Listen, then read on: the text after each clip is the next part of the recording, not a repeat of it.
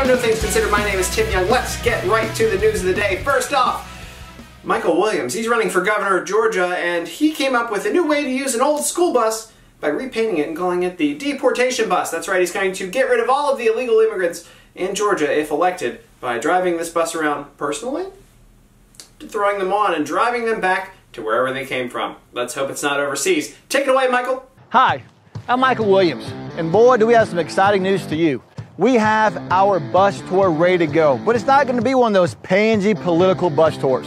We've got the Deportation Bus. We're going to implement my 287G deportation plan that's going to fill this bus with illegals to send them back to where they came from. And you want to see this bus filled with illegals? Vote Michael Williams. Just like the Wienermobile, but full of promises and maybe illegal immigrants at some point. Who knows? Last night, the Seattle City Council passing one of the most ridiculous pieces of legislation I've seen in a long time. They're going to penalize large businesses for bringing their businesses to town. Follow the bouncing ball on this one. So say you're Amazon.com and you bring 1,000 new jobs to town.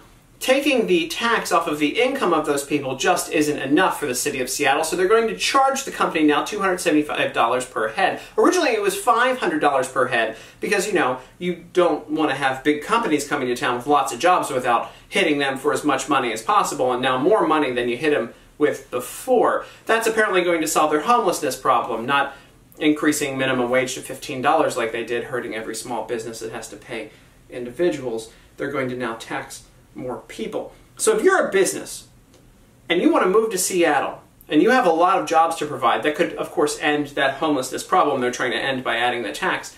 They're going to penalize you more for bringing those jobs to town than just letting you come to town and employing people who need jobs.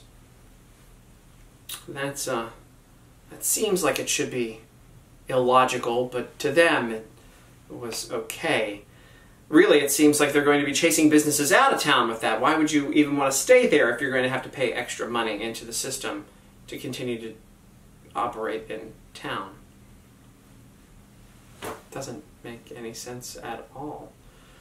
In other news that doesn't make any sense, Nikki Haley was apparently criticized for saying that it was okay for Israel to defend its borders yesterday when they were being attacked by terrorists from Gaza. That doesn't make any sense, right? I mean, like, the news seems to be saying that Israel is attacking innocent protesters, but then there was this tweet that said that they had the occasional grenade or Molotov cocktail that they were throwing at Israel. So why shouldn't Israel defend itself? They should continue to let themselves get attacked. That's the idea. They shouldn't defend their borders. That doesn't seem to make any sense. I'm so confused by the news today. Between Seattle and this, it's just like a crazy time. I mean, it's not like there's a man who had the police called on him for a domestic dispute with a parrot, right? That would have been just a crazy way to...